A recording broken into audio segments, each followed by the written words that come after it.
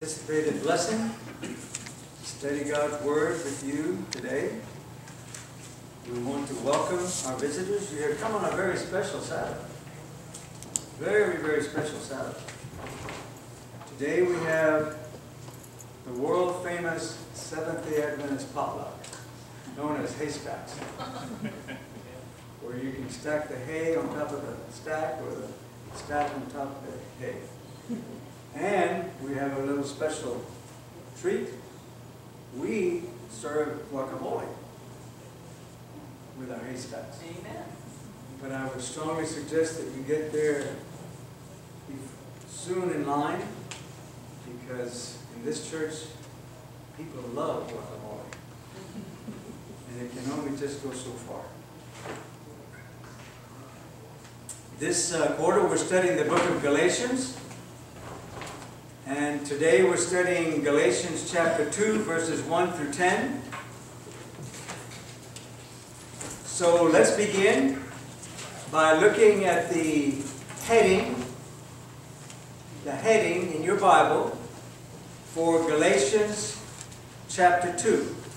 And I invite you to read the heading from your Bible for Galatians chapter 2. Defending the gospel. Defending the gospel. Any other headings for Galatians chapter 2? Paul explains his gospel to the apostles. Paul explains his gospel to the apostles. Any other headings?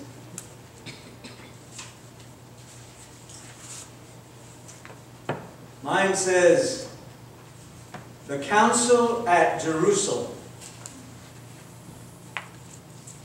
So let's begin by reading verses 1, 2, and 3 of Galatians chapter 2. Do we have a volunteer to read verses 1, 2, and 3 right here? Then after 14 years I went up again to Jerusalem with Barnabas, and also took Titus with me.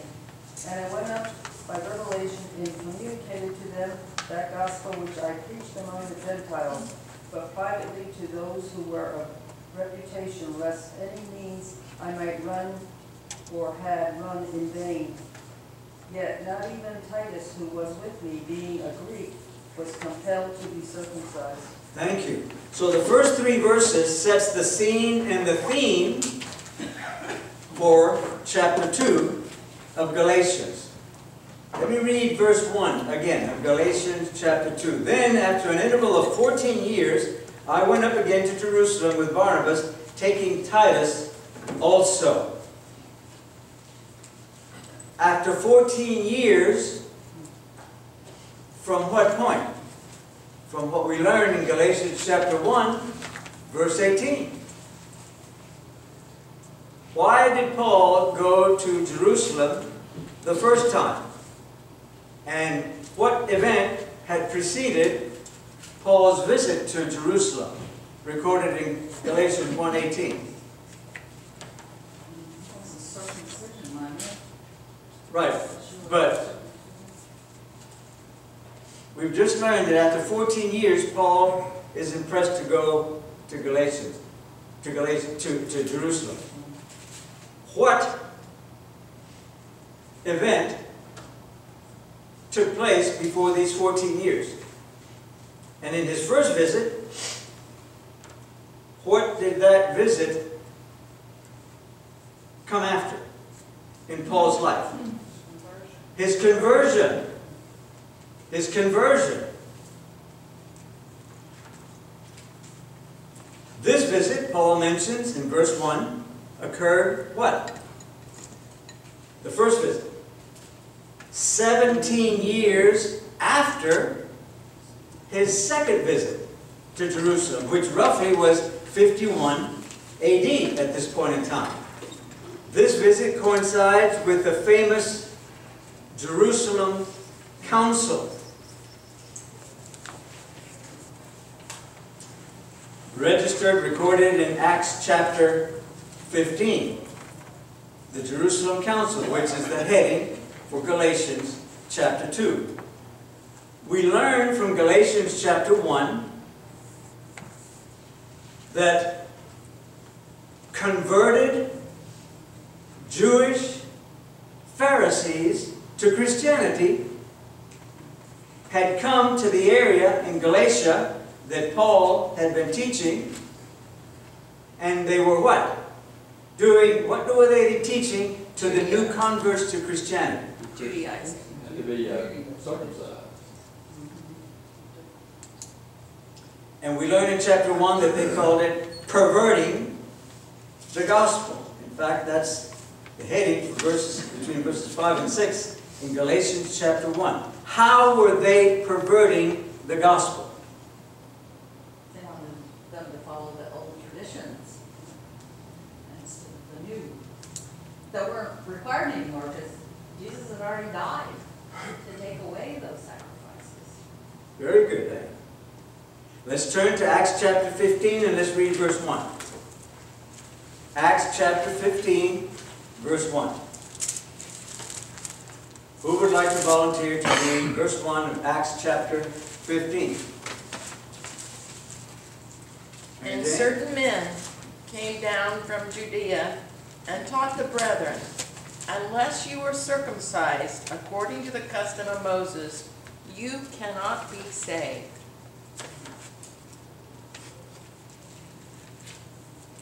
This different gospel, which was it really another gospel? No. Is what is being taught to the new converts to Christianity from the Jewish faith and the Gentiles, which we call sometimes Greeks, sometimes we call them heathens. Okay, let's go back to Galatians chapter 1 now, and let's read specifically what Paul is addressing here. Verses 6 and 7 of Galatians chapter 1. Who would like to read verses 6 and 7 of Galatians chapter 1? Patty?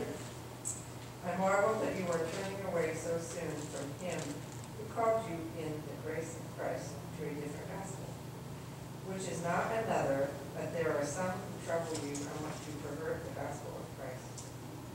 Thank you.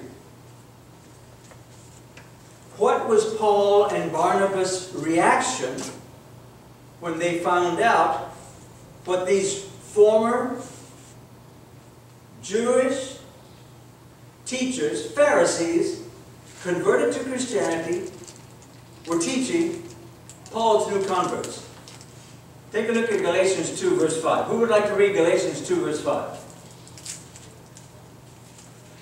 Diana? To whom we did not yield submission even for an hour, that the truth of the gospel might continue with you. Thank you. Was this issue what we would call today a no big deal issue? Hey, we were having a little, misunderstanding, we didn't agree, so we decided to agree to disagree, and let's go on to more important topics. Was this that kind of an issue? No. Yeah. Let's find out. Let's turn to Acts chapter 15, verse 2. Acts chapter 15, verse 2. Who would like to read that for us?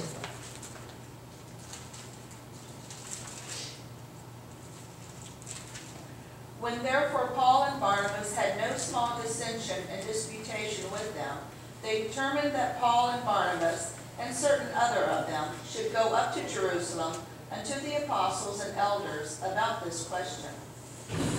So this was a big deal.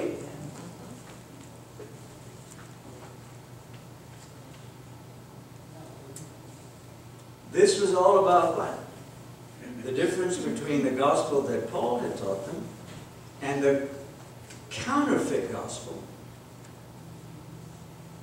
that converted Pharisees to Christianity were teaching the new believers in the Galatian region. In Acts 14, 26 and 27,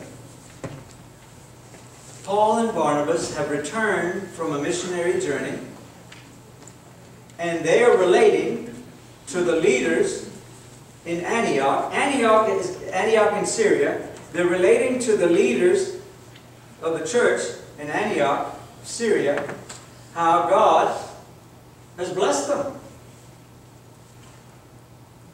Because they've been out there preaching to whom? The Gentiles. Let me quote it to you, word for word, from Acts of the Apostles, page 188. Paul and Barnabas were sharing all that God had done with them and how He had opened the door of faith unto the Gentiles. Opened the door of what? Faith. What's significant about this? Opening the door of faith to the Gentiles. Do you know that the Gentiles sacrificed to their idols, their gods? Where did they get that idea? From the Old Testament. Is Satan a master of perverting everything that God introduced? Yes. And if you don't study and know what's going on, you're going to get deceived. So Paul and Barnabas are introducing what? Faith in what? Animal sacrifices? Right. And so here we have these converted Pharisees to Christianity coming behind Paul and teaching them the what? There's the wrong by tradition. That they not only need to have the men circumcised, but they what? Have to continue following what? The ceremonial laws that God had introduced in the Old Testament to them. That's part of works, though, isn't it? 100%. 100%. So, this is a very, very important issue because this church in Antioch, Syria, is probably the largest congregation of new converts to Christianity from the Jewish faith and from the Gentile community. And this is where all of Paul's missionary journeys originated from. So, at this time and under these circumstances, this group of converted Jews, Pharisees, to Christianity, come and say, Paul has only touched half the gospel. The men need to be circumcised, and all of you need to focus your lives on the ceremonial laws. Let me read it to you word for word from Acts of the Apostles, 189. This is what they said. Unless one is circumcised according to the custom of Moses and keep the entire ceremonial laws, you cannot be saved. End quote.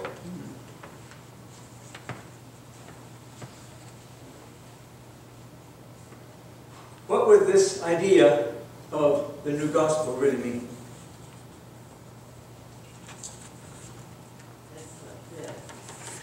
The sacrifice has already been made. It's not, doesn't need to be made again. It's already in place. Salvation by works instead of by faith. Thank you. Two good answers.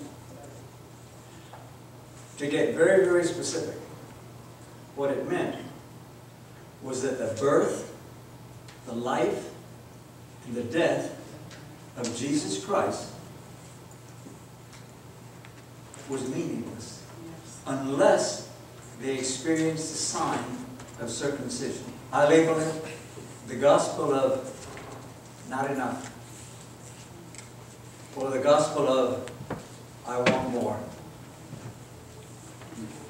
So, the sign of circumcision was exalted above faith in Christ and the work that Christ was able to accomplish in His mission of salvation and redemption through the power of the Holy Spirit. We need to be very, very clear about what God accomplished through Christ when Christ was here. So, let's go back to a scripture that we looked at last week. 1 Corinthians chapter 1, verse 30.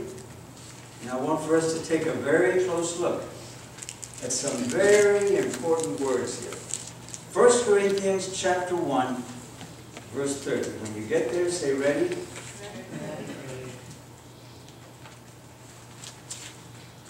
1 Corinthians chapter 1, verse 30. But by God's doing, you are in Christ Jesus. By whose doing? God. Anywhere in the Bible you find that God asked the Corinthians, or you, or me, permission to put us in Christ? No. No. So this is something that God did on His own prerogative, and it happened before Paul was converted. By God's doing, you are in Christ Jesus, who became to us wisdom from God. That's a very important word, the word wisdom. You know how it's spelled in the Hebrew, in the Greek? S-O-P-H-I-A. Sophia. That's where we get the word sophisticated. What kind of wisdom? The sophisticated wisdom of God. Who is supposed to be the wisest man that ever lived on this earth? Solomon. And how did he experience that wisdom? Did he get on his knees one night and he said his prayers to God and said, "Oh, by the way, I want to become the wisest person that ever lived on this earth. Thank you for answering my prayer. Good night." And the next day he woke up and what? The world began coming to him to ask and see his wisdom and how God was blessed. Is that how it happened? No. No. No.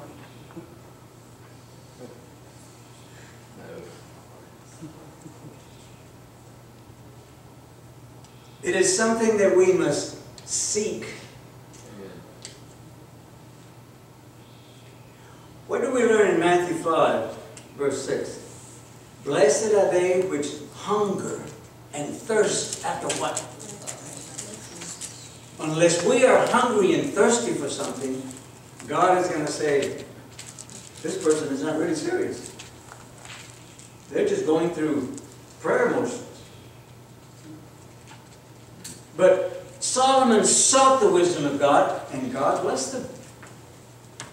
Amen. By God's doing, you are in Christ Jesus, who became the most sophisticated wisdom and knowledge possible that a human being can experience in Christ. What else? And righteousness. This is the same word that Jesus used in Matthew 3:15 when he comes to John the Baptist and say, "I want for you to baptize me." And what did John say? "Whoa! I'm not worthy to carry your sandals, and you want me to baptize you?" And what did Jesus say? You and I must do this in order that what can be fulfilled? All righteousness. What does that word righteousness mean? It means that Jesus had taken on not only our nature at the incarnation, but now he was taking on every sin that has ever been committed, past, present, and future.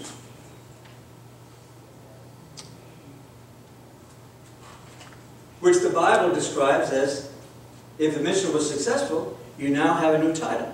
From Adam and Eve, our great-grandparents, we inherit a title of what? Condemnation.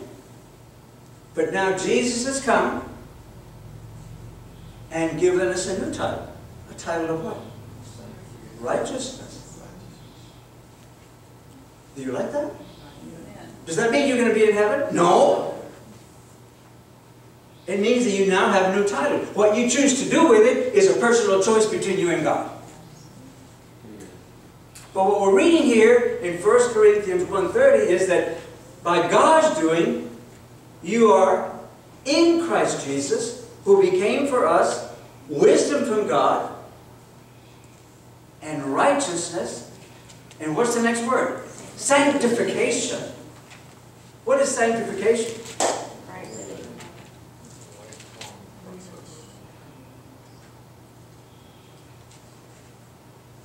It comes from a Hebrew word, hagion. It's speaking of the most holy place. Same word, hagion. It means that God is what? Sanctified you in whom? In Christ. Does that mean that you are going to experience it? That depends on your choice. Question? It also means set apart for a holy use. Yes? And that's what we are. When we give our lives to Christ, we're not now on our own. We actually serve God now. We're set apart for a holy use. Beautiful thought. Do we feel set apart?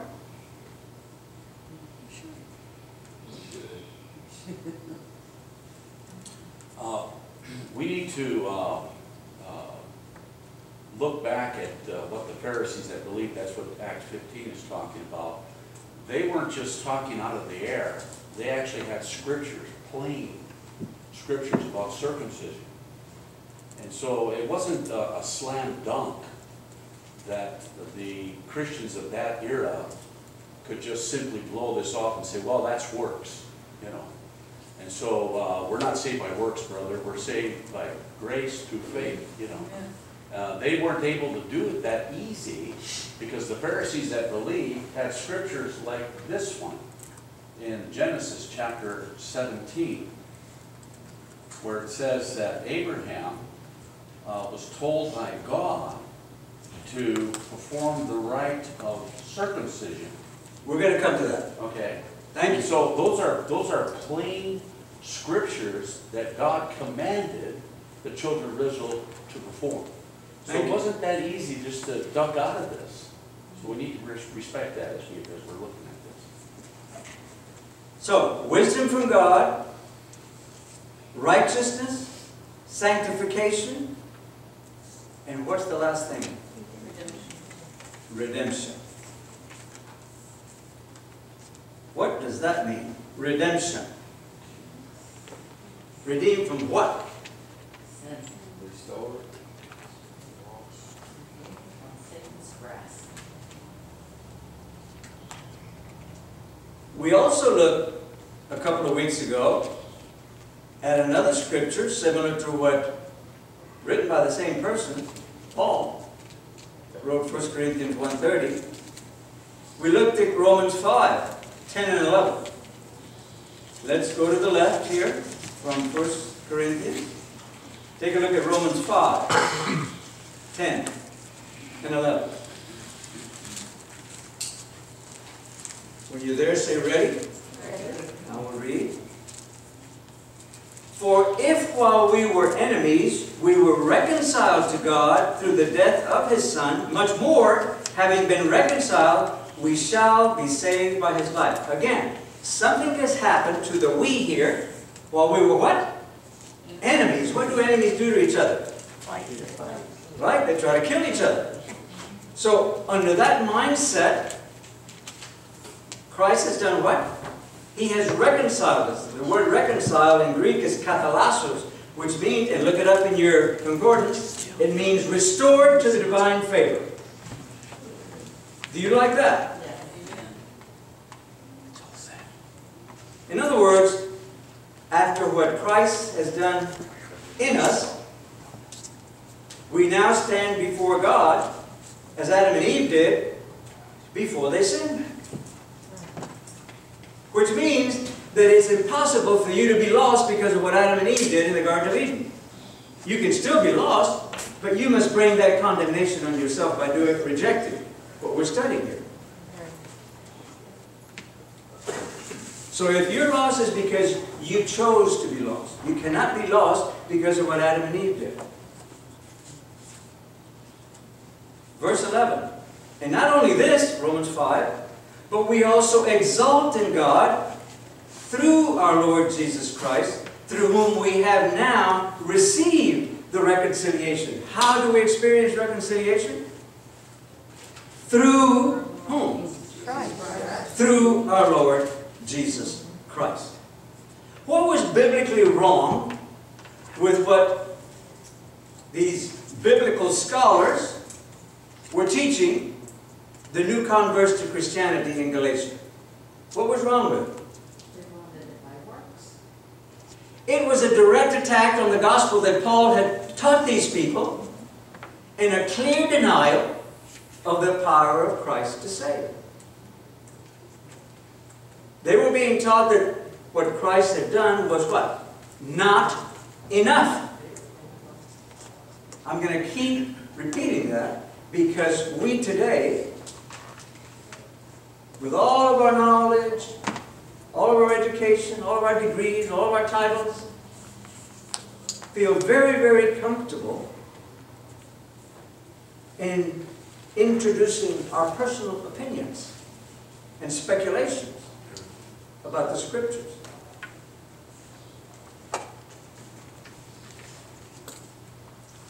Did Paul immediately recognize the danger of what was being taught to these new converts to Christianity? Yes. Who would like to read Galatians chapter 2, verses 4 and 5? Galatians chapter 2, verses 4 and 5.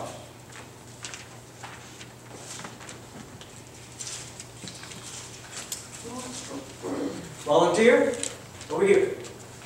And this occurred because a false brethren secretly brought in, who came by stealth to spy out our liberty which we have in Christ Jesus, that they might bring us into bondage. Thank you. In chapter 1 of Galatians, how did Paul describe these false brethren and what they were doing? And how should they be dealt with? Let's go back a couple of weeks to Galatians chapter 1, verses 7, 8, and 9. Who would like to read that? Ricky? Galatians chapter 1, verses 7, 8, and 9. Which is not another, but there are some who trouble you and want to pervert the gospel of Christ.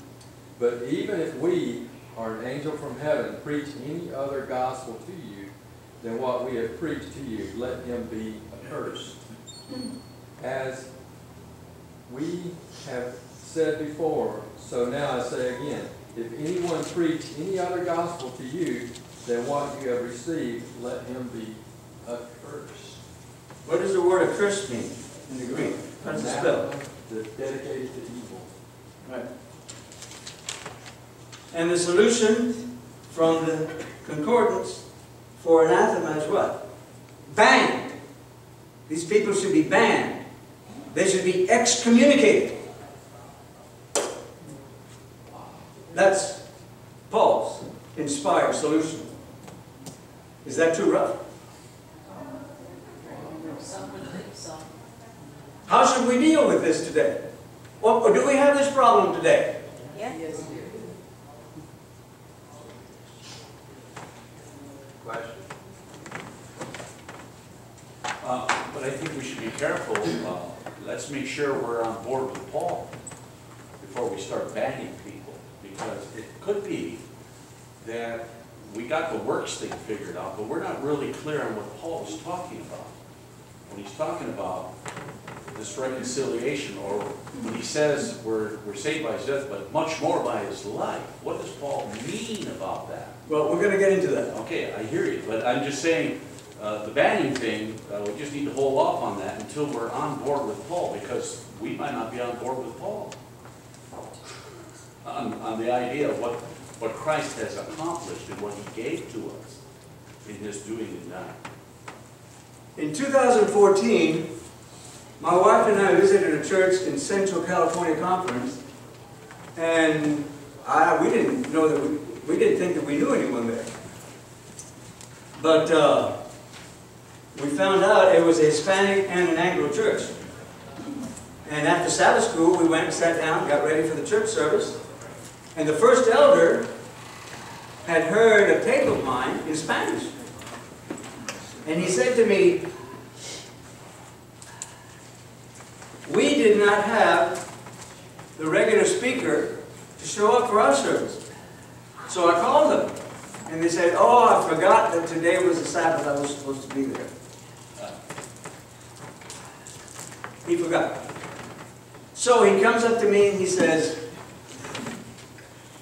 5 minutes before the 11 o'clock service, would you be willing to preach? And my wife goes, and I said, well, I submitted a quick prayer and said, God said, do it. I did. After the service, they had a potluck. And my wife and I were invited. We stayed. We enjoyed it. And then the first elder of the